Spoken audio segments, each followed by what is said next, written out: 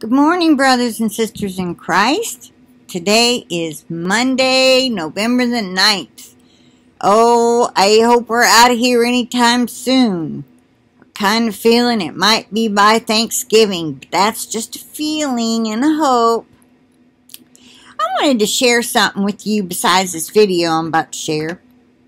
I realized something this morning. You know how back when I was going to an eye doctor and I was going to get eye surgery?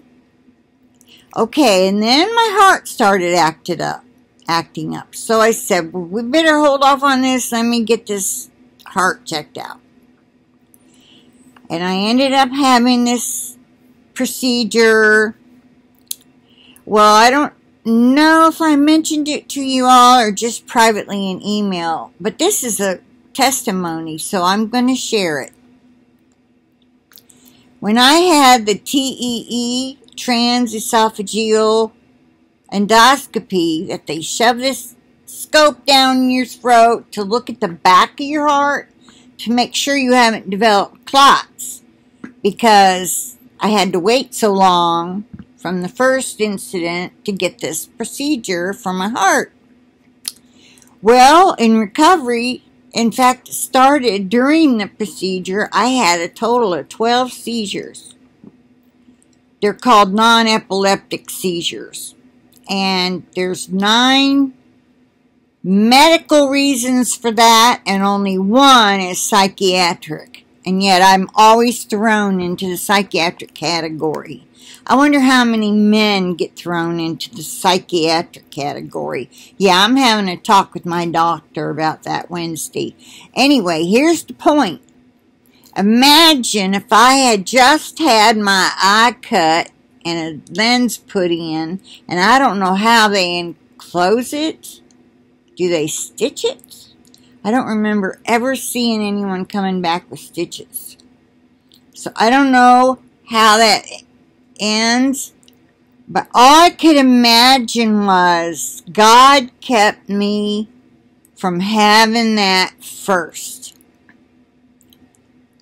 Because when I have one of these episodes, I oftentimes just turn into like I'm in a massive muscle spasm, and the pressure in my head just goes up. And my eyes can bulge. I mean, that thing could have popped right out of there and caused me to bleed. Or more. Or worse. So I thought, thank you, Lord. Thank you for giving me trouble with the eyes. Because that kept me from having... I was glad He allowed my heart to mess up right then. Do you see how He works? I mean, sure, I would have rather it not have, but I would not have wanted to end up blind in my left eye. So I'm praising the Lord for all that happened, good and bad, and I just got to find another eye doctor to give me a better prescription. On with this other. Someone sent me a link to this woman's video. Now, I have to admit, I have not listened to the whole thing, but I can tell you right now, I've listened to her before, and I do not believe she would say something against, what we would want to hear.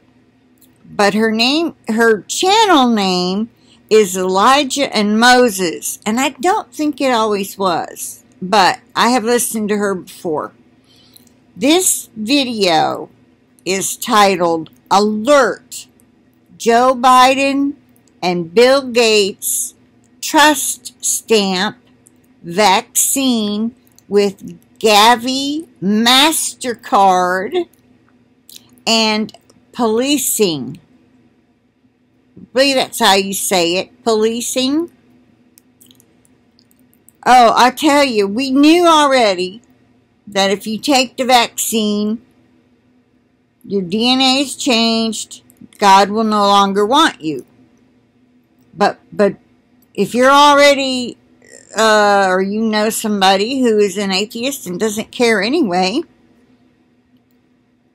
there are benefits to this, but also some other things you might not like the policing. So I'm going to share this. I'm at the 10-minute mark, and it's 36 minutes long. But I have a lot of email, and I got to get to comments. So I'm going to go ahead and share it at this point, and you can let me know if there's anything beyond the 10-minute mark that I should check out. Okay? Can't remember this lady's name. Is it Barbara? No, it's not Barbara. Anyway, you may know her already. Okay, so it sounds like it's going to be a great video, and it's very informative already. So I'm going to end this one here and say I plead the blood of Jesus over this video, because I know it's exposing some things they might not want exposed. It might not even stay up. It was put up November the 8th, and today's the 9th. Yeah. So, I plead the blood of Jesus over the video, over all of us, and over our devices and our internet connections. And with that, I'm going to say, God bless each and every one of you. I pray you're staying ready, and that we may all be found worthy to escape all these things that are to come upon the earth, and to stand before Jesus, the Son of Man. How awesome. How wonderful. Oh, I can hardly wait. Oh, come, Lord Jesus. Well, actually, he doesn't come here. We go to him. All right. Bye for now. I'll talk to you later.